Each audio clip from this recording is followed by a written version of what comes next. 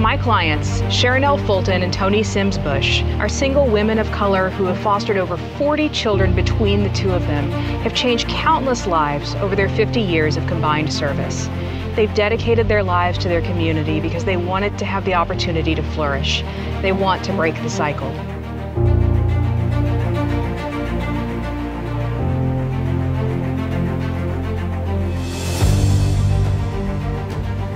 Hey, Sean. How are you, Mom?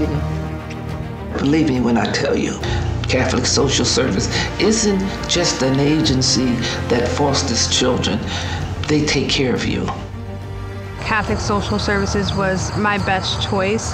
They stand up for those who really need a voice, who really need help.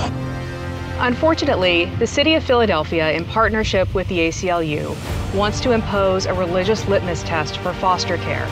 They're trying to force a religious agency to close its doors, depriving foster families of critical support and depriving foster children of homes.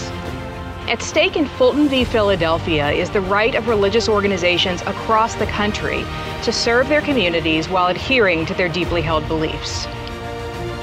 My goal as a mother to Josiah and Caleb is to provide them a loving home.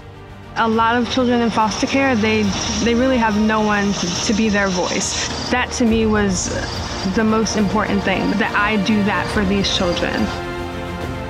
Nobody has been turned away or rejected at Catholic Social Service. That's an outstanding agency.